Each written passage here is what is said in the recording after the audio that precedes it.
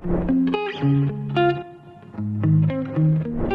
guys, welcome to yet another Azure Basics session. So in this particular session, we'll be looking into VNets. So I'll be showing you how to create an Azure VNet, how to create subnets within those VNets, and also explain you a little bit about NAT gateways. So it'll be a pretty basic session, as we already know that's what Azure Basics is about to do. So in the future, I'll also be giving you insights about how to create complete architectures on Azure. For now, try to learn the basics through these Azure Basics playlists. Okay, so now without any further ado, let's start. And before that, make sure you subscribe to our channel so that you don't miss our upcoming videos, and also leave a like if you enjoy our content. If you have any queries, leave a comment down below and we would be helping you out. Now let's begin. So guys, welcome to the session. So I hope you understood what we're going to do in this particular session. Again, it's going to be very crisp and to the point. So I'll be showing you how exactly we can create VNets, and I'll also create another VNet. And once that VNet is also available, then what I'm going to do is I'm also going to show you how to do a VNet peering. Okay, so connecting two different VNets, and so basically once it's connected, the resources within these VNets can communicate with each other. Yeah. So let's start with that. So for creating a VNet, it's very simple. First of all, you'll have to use or search for VNet or virtual networks and open it. Okay, so over here you can see there is a VNet already available. So this VNet got created when I was trying to create this particular resource group. So this particular VNet is available in this resource group. And when I was creating a virtual machine in another tutorial, this particular VNet was created because you cannot create a resource without a network. Because without a network, you cannot run a virtual machine because there is no other way of it being created, right? It will not have a IP address if there is no network. So yeah, that's the one which is already there. Let's create a new one. So choose a subscription. I guess I've told you multiple times. Resource group, let's keep this resource group. We can have multiple VNets within the same resource group. There is no problem with that. And then I'm going to provide the name as VNet 1. And you can choose the region. So you can change the region or keep the same region in which another VNet is. So there are not any restrictions, but there would be quotas.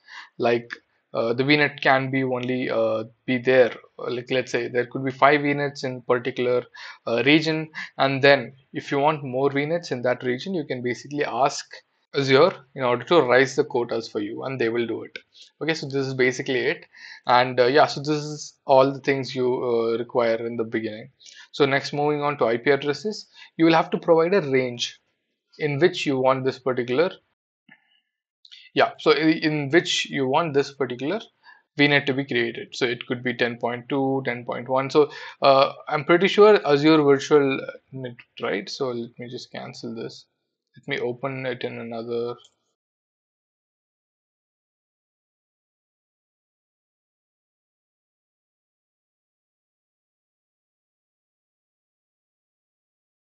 Yeah, so over here you can see the address space for this is 10.0.0.0/16.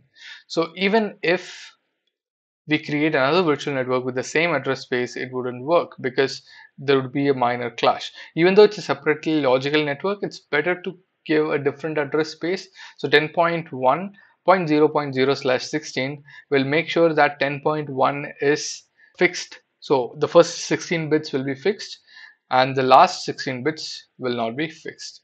Okay, so this is the only part which will change. So 10.0.0.0, which basically means 10.0 will be fixed, then the rest will be changing. So that's exactly why they are providing 10.1 over here. Okay, so let it be. Okay, the next thing you will have to create is create subnets. Okay, so let's create the first subnet. I'm going to provide it as public sub, and you can provide an address range 10.1.0/24 5 Azure reserved keywords. So make sure when you do this thing. So as I'm providing this, this will usually be 256. Okay. So it would be 256 IP addresses according to this particular range, 10.1.1.0 to 10.1.1.255. Because now as I provided 24 bits, the first 24 bits would be fix it. It will not change. Okay, so that's why. And then Azure basically reserves 5 addresses for itself and gives the remaining 251. Yeah, so this is what happens. So also we can try this. So, but the problem is this particular CIDR block will override this. That's why it will not allow us to do this.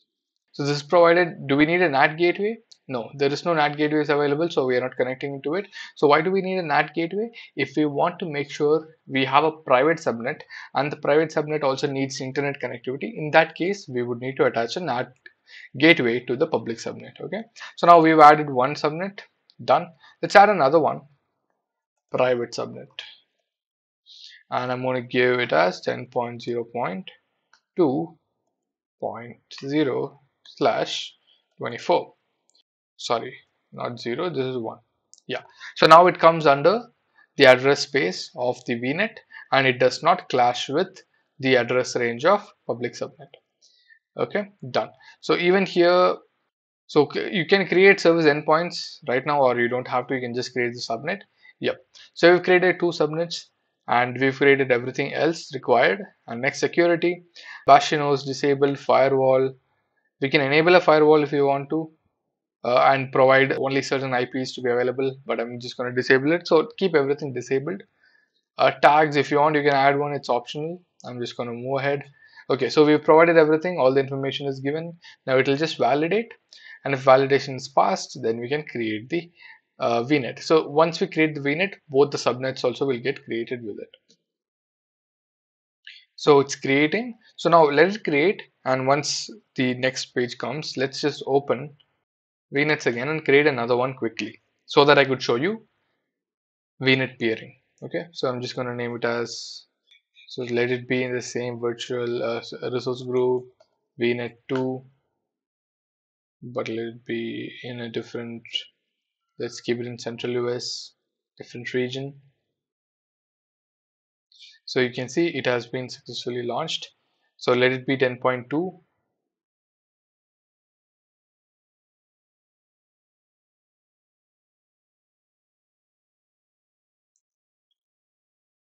So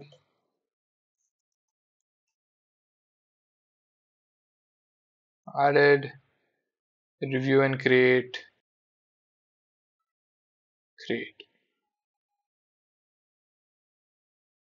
Okay, so let it get created. Let's go to the other resource. So VNet has been created. You can say it is within this resource group. It is in the location, and this is the address space. And we have 2 subnets which we have created. You can see private sub and public subnets, but both are basically not a private or a public subnet yet, because to make this a public subnet, we'll have to provide it internet connectivity. So for internet connectivity, we'll have to provide it a internet gateway. Same thing, that gateway should be connected to this if you want the private subnet to access the internet, otherwise it will not work. Okay, so the main thing we wanted to do was peering, right? So now the second subnet is also created. Now let's look at peering. Okay, so right now there is no peering requests or anything. So the peering is basically connecting 2 different virtual networks together. So it's pretty simple. You can just click on add and provide a peering link name. So I'm just going to provide VNet 1, 2, 2, VNet 2. Okay. Allow traffic to remote virtual network. Let it be. Traffic forwarded to remote. Yes. Let everything be fine. Peering link name VNet 2.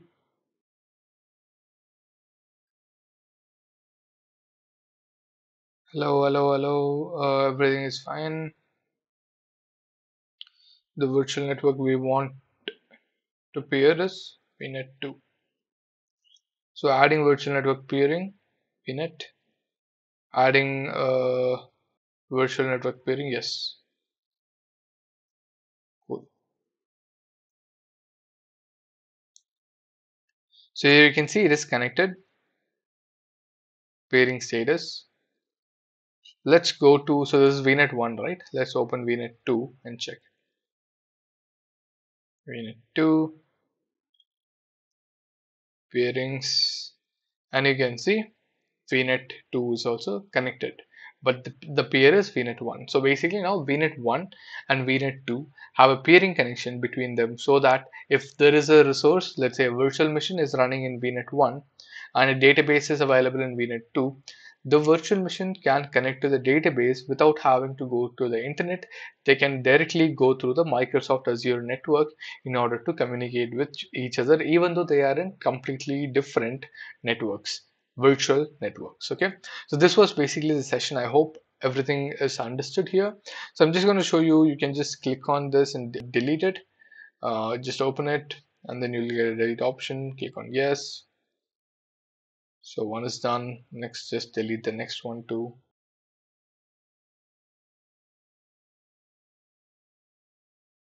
Okay, so that's it.